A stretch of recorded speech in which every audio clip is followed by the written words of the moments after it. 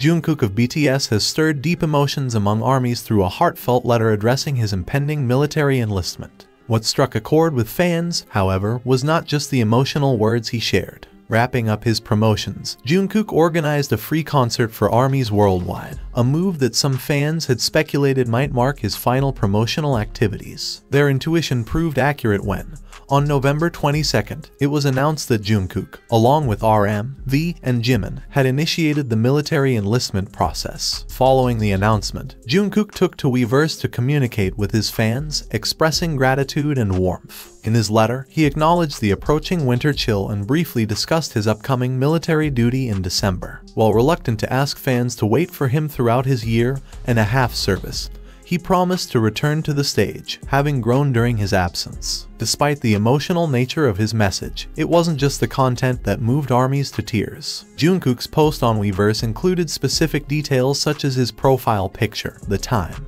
and the date, which is November 22nd. To most, this seemed like routine information, but for armies, it held profound significance. The date, November 22nd, aligned with BTS' debut date, and the time, 6/13, echoed the unique way Korea formats dates, placing the month 6 before the day 13. This small detail, noticed by armies, added an extra layer of emotional weight as they prepared for the members' enlistment, making the moment even more emotional.